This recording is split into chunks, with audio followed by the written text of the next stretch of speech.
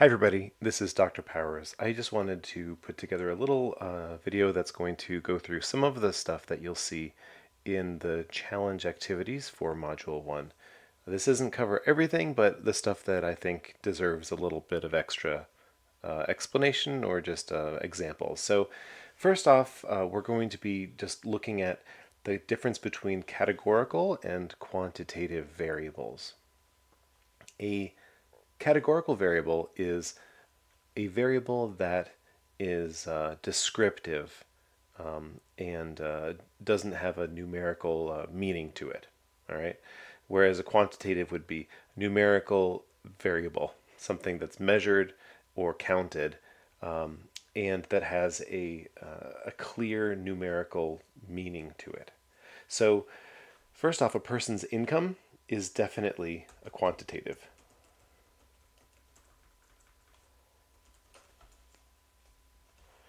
Because the person's income is something that can be measured. A cat's breed, however, is something that you would give a name for. It's a categorical. Level of pain. Now here's one that I threw in here just to give an example of something that is a number, but it's on the scale from 1 to 10. And because it's on a scale of 1 to 10, you would think that it's a quantitative variable. But this is what you call an ordinal variable, and actually it's an ordinal categorical variable. Because when somebody describes their pain as a 4, for example, or if somebody else describes their pain as a 5, the difference between a 4 and a 5 is subjective. Right? A 4 for one person is not the same as a 4 for somebody else. So it's not something that's objectively measured. It's and also excuse me. And also because the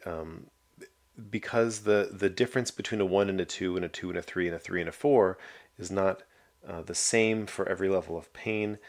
This isn't a quantitative variable. It's actually a categorical variable that's disguised as a quantitative variable. A car model, of course, anything that's a word and not a number is definitely categorical. The odometer reading in the car, however, is a number and it's measured, it's quantitative. Your zip code is another number that is, it's a categorical variable that's disguised as a quantitative variable. Although a zip code is a 5-digit number, there's no numerical meaning to it. The zip code could just as well be XQRPL. It's just a way of coding things. I mean, there is the first 2 digits do have something to do with the state that you're in, but you can't. It doesn't make sense to say one zip code is greater than another, or what do you get when you add one zip code plus another zip code, right? That doesn't make any sense. So as soon as you start thinking about it in that way, you realize no, these are not numbers.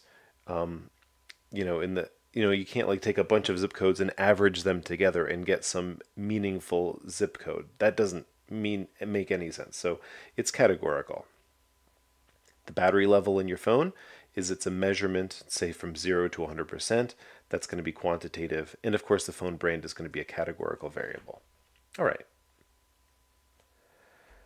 Now we're going to do some calculation in Excel. First off, going to use the absolute value function to get the absolute value of each of these numbers. The absolute value function, for any function that you use in Excel, you go to the cell that you want to do something with and type in the equals character. That's a way of telling Excel that you're going to be putting in a formula. So you put in equals, and then the function is ABS, ABS for absolute value. Put in a parenthesis, and then I'm going to just click over here and select that number. And I'm going to close the parenthesis, and it's going to give me absolute value. The other thing you can do once you have a formula in a cell, this little green autofill square in the corner, you can click that and drag it down to other cells in the same column or in the same row. It's going to put the same formula in all of these, and you can see it's done the absolute value for each of these, and each has the cell reference correct. It's the cell to the left, and so that is automatically done when you do the autocomplete or autofill. Let's take a look at some statistics. The maximum value of a bunch of numbers. I'm going to take the maximum of the original values, not the absolute value of them. So the maximum, it's a function, max, max, parenthesis, and I'm going to just select this whole range, click and drag to select the range. You can also type in A4 colon A13, that's the upper left corner of the range and the lower right corner of the range. But you can also click and drag, and that's what I usually do just because it's more convenient. 868 is the highest number in that set. The minimum equals min. The minimum is the min function, and I'm going to do the exact same thing. Select that block, close the parenthesis, and hit enter. That looks right. Negative 637 is the lowest. The count, well, count, that counts how many numbers there are in a set. The count function only counts numerical values. So if I count from A4 to A13, I'll get 10. If I counted from A3 down to A13, I'm still going to get 10 because the word value doesn't count as a number, and so count doesn't count it. If I wanted to count like anything, you would use the count A function. If I put in count A, it's just counting things that aren't empty. So that counts the word value as a non-empty cell. But I don't want to do that. I want to do just regular count.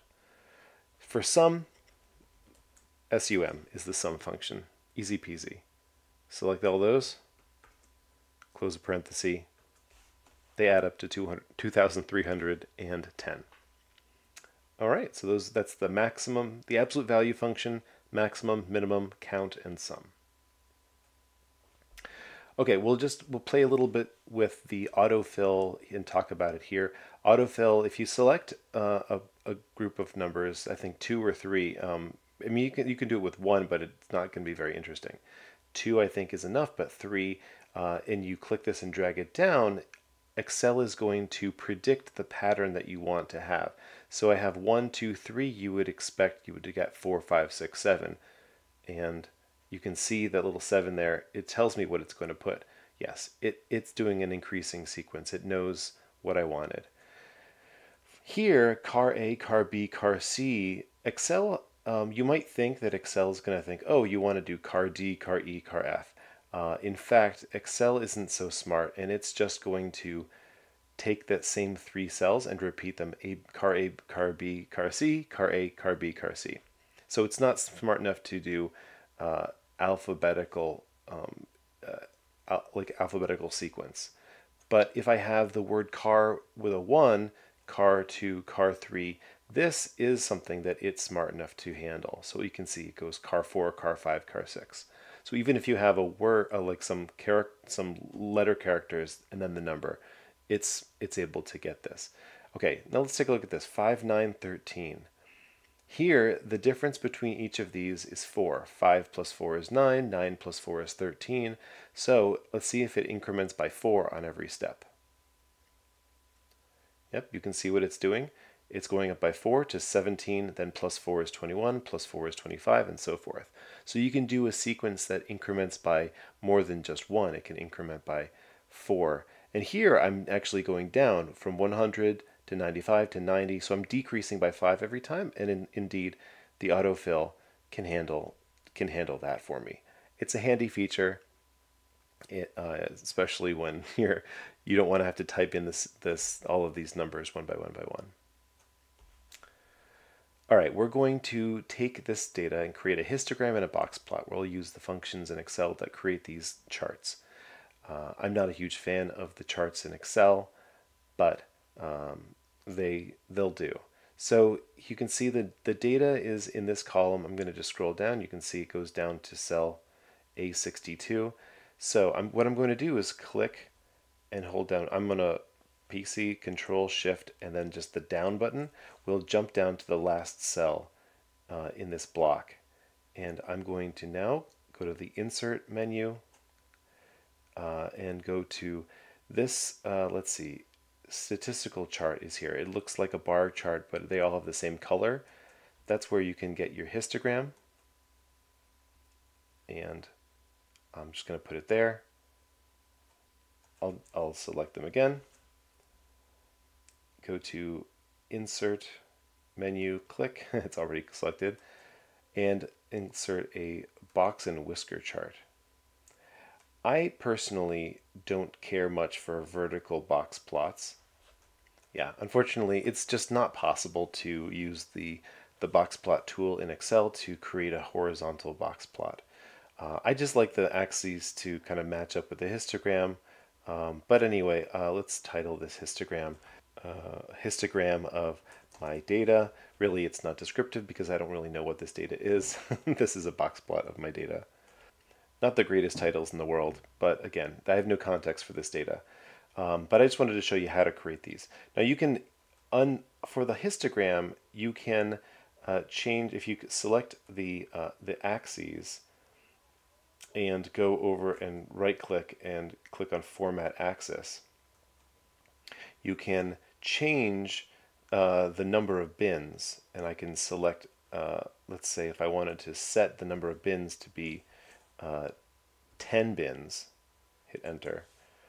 You can come back over here and you can see that it's actually got 10 bins. That's quite a lot actually. Let's just change it to 5. I'm going to hit enter, and what it's actually gone and it's modified the bin widths when I went and did that.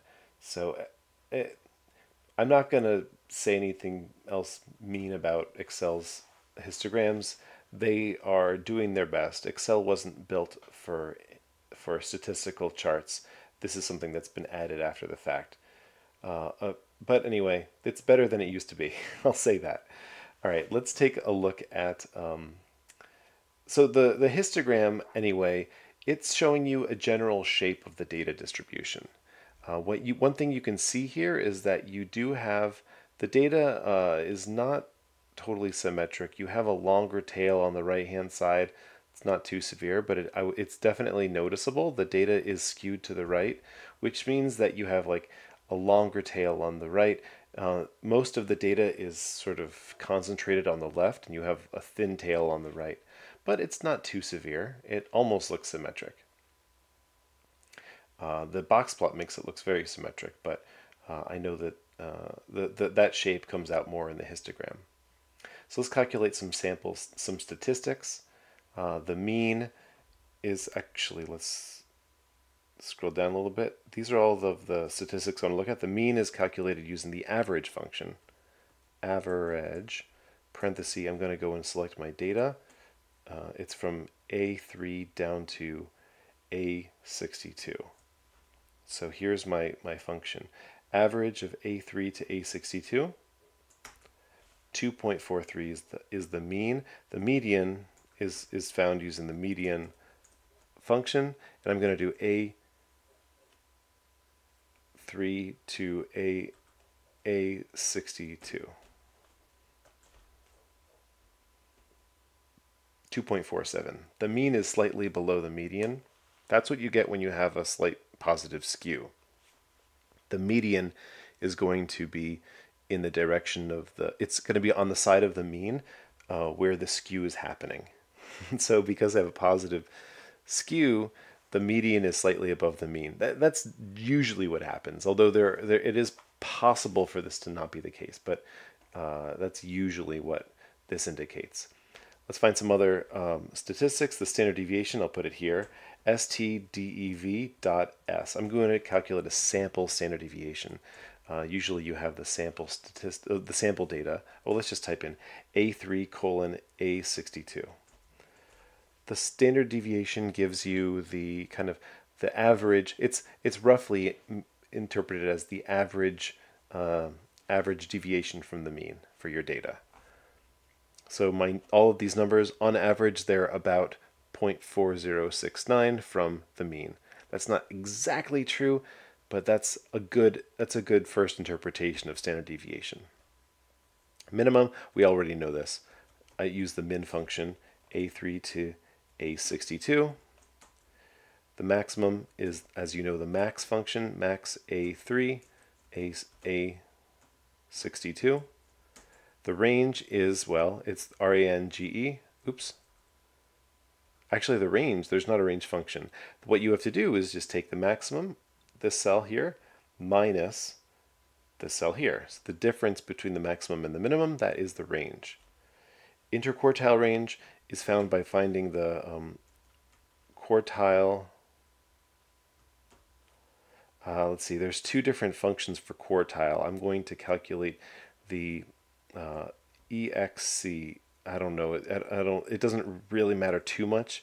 I'm going to put in my array A3 to A62, comma, and I'm going to put 3 for the third quartile. I'm going to take the third quartile and subtract quartile.exe A3 to A62, comma, 1, the first quartile. So this is a function, this is the difference of these two numbers will give you the interquartile range. This is the middle 50%, because the third quartile is the cutoff for the top 70, for the bottom 75%, or the top 25% of the data. The first quartile is where the bottom 25% is cut off. Between that is the middle 50%. Look at that. That's such a long number. So based on the shape of the distribution, is the mean or the median more appropriate statistic to describe the center? Well, the skew is not too severe. If the skew was very severe, I would say I would go with the median, because that's the general rule of thumb. If your data distribution is skewed, the median is less affected by, or is not affected by, the extreme values in the skewed tail.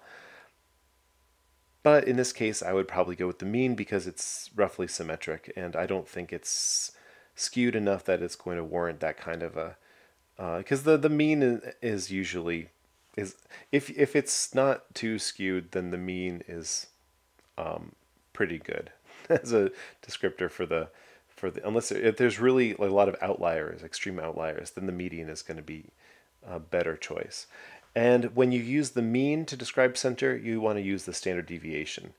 If you're using the median, then either the range or the interquartile range would go with the median. That's just then generally the way you pair them, because the interquartile range is the difference between the third and the first quartile, and the median is the second quartile. But the standard deviation is based on the mean, so they go hand in hand. You don't want to describe the spread using the standard deviation if you use the median to describe the center. That would be a little mixed up. All right, let's take a look at this. I have three sets of data: Group A, Group B, Group C. And what I have here is just a kind of a distribution shape of what their density functions kind of look like. Because this is generally what the shape of the data looks like. And you can see the same kind of thing shown below in the box plots. So the question is, based on the distribution shapes, which sample has a greater standard deviation? For standard deviation, what you want to look for is which of them has the widest spread. And it's clear that that Group B has the widest spread. Group A has a kind of medium, and then Group C has the smallest. And if I wanted to be sure, I can actually just the standard deviations for A, for B, and for C, I'll calculate using the function stdev.s, and I'm going to select the data.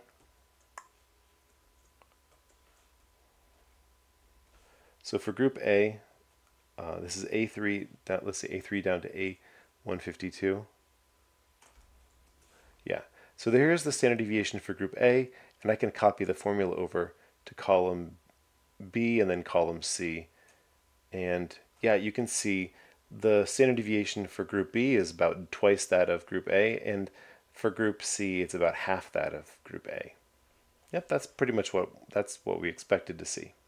Okay, so let's take a look at this. We have a box plot and we have some data. Without actually calculating stats on the data, I'm going to attempt to use the box plot to estimate the maximum, the quartiles, and the median, and the minimum. Okay, so the maximum is going to be the top whisker, where the top whisker is, and it looks like it's at 19. There's no outlier dots that are past 19, so I'm going to go with 19. The third quartile, if you look up at the top of the rectangle, it looks like it goes up to 16 and a half. I'll say 16.5. That looks like about where it is. Median, it's between 10 and 12. It's not quite at 11. I'm going to go with 10. I'll actually say I'll just say 10.5 just to not get too picky. Quartile 1, that's the bottom of the rectangle. It's a little bit above 4. I'm going to just say 4.5. I'm probably overstating it a bit, but I'm just trying to be approximate. Lastly, the minimum, and that looks pretty clear to be between 0 and 2, right in the middle. The minimum is 1. And there are no outliers. Outliers in a box plot would be identified as dots that are kind of beyond these whiskers. Outliers are defined as points or data values that are more than 1.5 times the interquartile range from the top of the rectangle or from the bottom of the rectangle. So if you take this rectangle and you take it and you stretch it by 50% and you stack it above and stack it below, then you have that's basically everything that's a non-outlier, anything within that range. So for this, because the Q1 and Q3 are so far apart, this covers the entire range of values. Are all within that fence is what we call it. And those whiskers those block off the fence. Okay, so I hope this has been helpful, and we'll see some more examples in the future modules, and especially as the stats get a little bit more tricky. And I hope that you do well. Bye.